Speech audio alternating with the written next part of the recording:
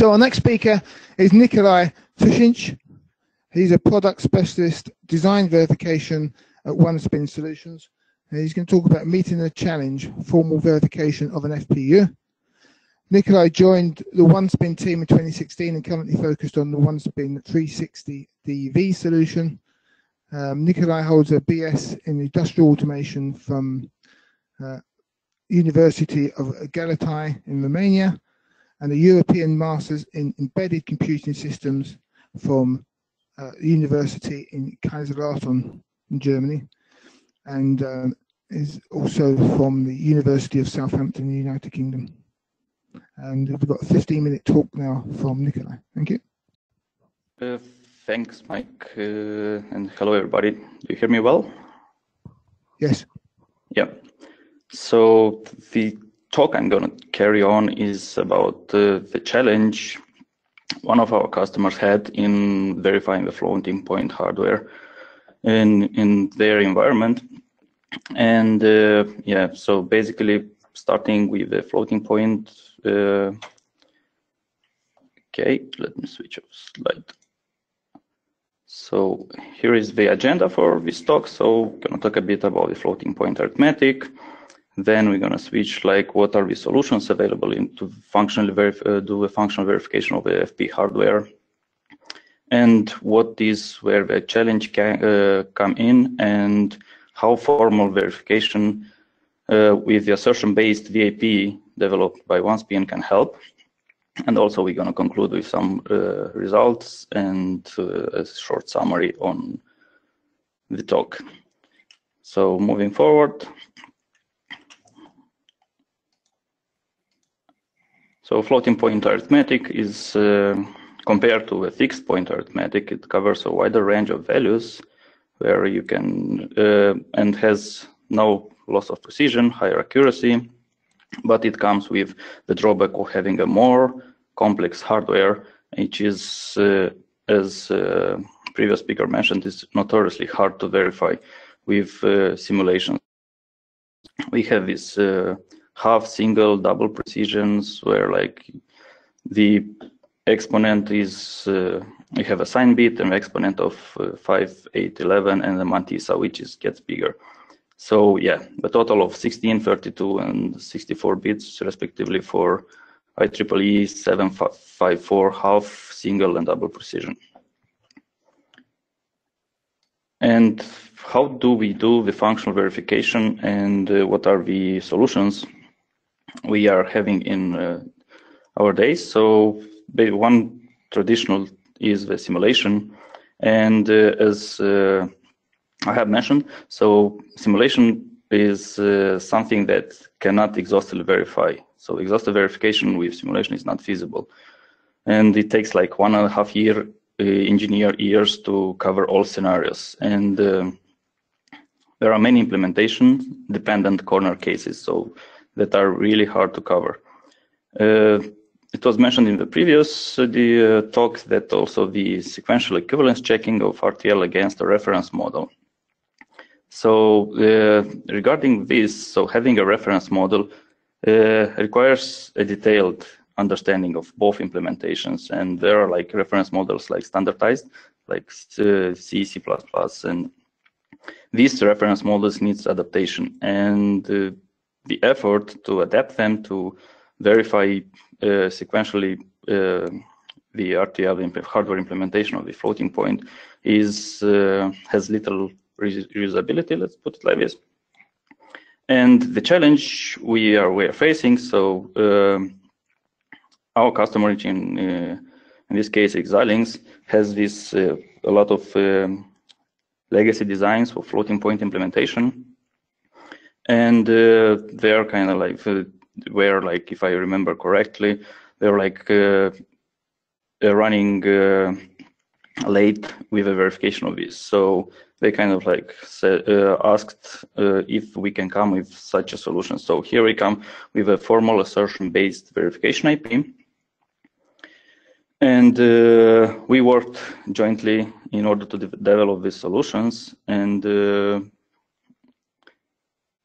yeah, so the main issues Xilinx had was to make this reusable for all these designs they have, which were like highly parameterizable, and they ran into convergence issues as well. And what is the floating point assertion-based verification IP from OneSpin? So it comes with a system Verilog package developed internally in OneSpin, which has a series of IEEE, so it's fully compliant with the IEEE standard. And it has these functions and data types. The sweet point is that you don't need a reference model required. So, and the end user, which is the customer, doesn't require like a deep knowledge of the implementation. So yeah, it is available. Specific proof engines and strategies for arithmetic were developed, and also it allows you to the debugger is integrated with floating point data types. So on the right of the slide, you can see the overall structure, let's put it like this. So in the center, you have a OneSpin formal tool, which needs as an input the floating point unit design, to which we instantiate the verification IP, and the user needs to specify to parameterize the properties which comes from the IP delivered as a template. So it's really requires less knowledge on hardware implementation, and it's quite intuitive to use. So yeah, and also if you get a proof, you get a full proof, and if you get a debug, then you go and debug with a debugger integration. And as a configuration, so this verification IP is highly configurable. So user specifies the latency when the result is going to be available, the rounding mode, and the precisions, and the other stuff he wants to check with the verification IP. As I mentioned before, so the floating point assertion-based verification IP is fully compliant with the IEEE standard 754, supports half, single, and double precision formats. All the rounding modes and the exception flags are there. So the tininess of before or after rounding, and the operations that are supported are the addition, subtraction, multiplication, absolute value negation, and all comparison operations. And conversion functions are also included in the verification IP package. Highly customizable. User can select between single, half, double precision, and is also intended for deviations from the standard in case the customer add some functionality to regarding the floating point. So how does this look? So as I mentioned, it was highly customizable. So when the user instantiates the formal verification IP, it does the instantiation, then he kind of gets these hints where to do this. So please customize the coding of rounding modes. So the user needs to define the coding of the rounding modes. So in this case, for example, the user can use the case statement which is in the template and specify that, for example, for rounding mode coded with 0, 0 is nearest to even, and then 0 up or down, and so on. So this is quite intuitive. How this, moving forward, how the property template looks like. So you can see in this slide the property template, which comes at the instantiation of the VIP. And so what user needs to do is just to specify what is the trigger. For example, in our case, in this example, is the addition. So the trigger that for the addition operations, in this IEEE add function, the user kind of specifies which are the operands and what is the rounding mode. Therefore, specifies the latency cycles needed to compute the result for the hardware, for the RTL. And also, so IEEE check result function is checking the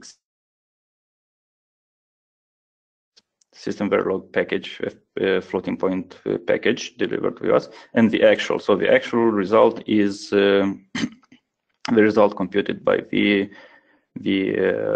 implementation, and also the supported flags. So inexact, overflow, etc. are also user can specify what flags are supported in the implementation, and also here is like the supported flows needs to be declared and so on. So and then just calls the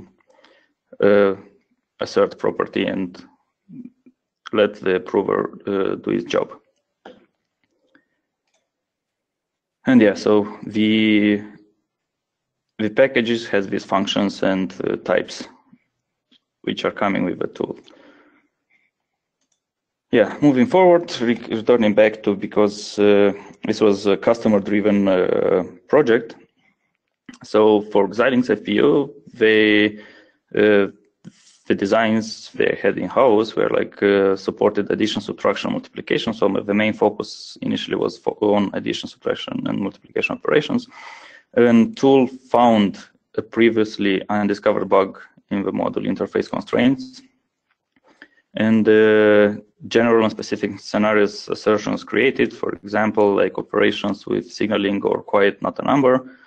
Design bugs previously found in simulation and emulation also were found. So by the verification IP, found them within seconds. So yeah, this is how Xilinx work helped and to develop this. And moving forward, so and the results coming. So initially we tested this on floating point open cores, where we took the FP100, I guess, and the operations were like we found one bug in the subtraction and 2 bugs in multiplication. The setup effort was, for example, yeah, by setup effort I mean is to get to set up all these properties, latencies, and operands, and do the setting up the entire verification IP in order to be able to instantiate and check. So runtime, you can see that most of them are in range of 1 minute. And yeah, you get a full proof. We got a full proof for addition and fails for subtraction and multiplication. In Xilinx case, so as I mentioned there, you have their verification, their design, supported addition, subtraction, multiplication. So the setup effort is, you can see the discrepancy between the setup effort from open cores and Xilinx FPU. So in Xilinx engineers mainly were like people who did not use formal and so on. So yeah, and it took a bit for them to get used to set up the entire environment, and also because they are like highly customizable, the designs from Xilinx, they needed to be constrained from interface in order for to be checked. But the runtime, you can see it's in a range of minutes. So we got full proof for addition, subtraction, and multiplication. For multiplication, we found one bug, and after the bug was fixed, the runtime, we got a full proof within 4 minutes. So yeah, as I mentioned, the discrepancies due to the tool and floating point app familiarization constraint setup from interface. But now the question came to that, how do we know that the... Hi, Nicolae, we're going to have to speed it up. You've got 1 minute left. Sure. It will take, I have to one more slide. So we use the quantify coverage metrics in order to see how much of the assertions, how much of the code coverage is covered by the checks provided with verification IP. And we ended up that it's 50% of the branches and 99 of the statements are covered in verification IP. So the conclusion is the floating point verification IP from OneSpin is compliant with the standard, is easy to set up and use. Excellent experience for Xilinx FPU project, low effort, uncovered corner case bugs within seconds, exhaustive verification with full proofs within minutes, and it got high code coverage. And there are current limitations, so there is no support for division and square root yet. And additional effort may be required to achieve full proofs in some cases. And I would like to thank you, the Xilinx folks, and my colleagues from OneSpin as well. And I guess that's all I had. Thank you very much, Nicolae.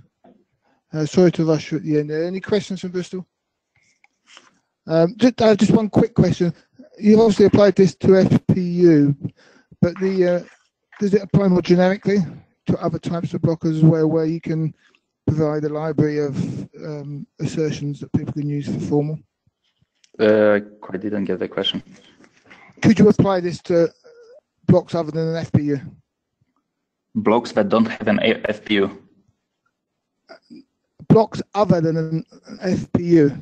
No, the it's concept of a library. The concept of a library with assertion IP. They are targeted for FPU. Okay. There's one question in Grenoble. No, sorry. One question from Cambridge, please. Hello. Yeah, I got a question about the floating point multiplier example shown by your customer. What position was that? And have you tried it with a double precision FMA? And how long did it take if it proved? The Xilinx customer used half precision. So have you got an example of a double precision proof? No, I'm afraid no, there is no double precision. The support it is, but it's double precision, no. Right. Single and half precision, yes. Do you have any examples of things like double precision floating point divide or fuse multiple adds? Oh yeah, so how many rounding modes does these half precision have as well? So we support all of the rounding modes, if I got it clear. In the example you stated where you had a full proof for your customer, which rounding modes did they support? I'm not aware because the work was carried by my colleagues. Okay, all right, thanks. I cannot answer the question on what rounding mode is used for the multiplication. Okay, thank you. Thank you. Okay. Right, thank you very much, Nicolae. Thank you.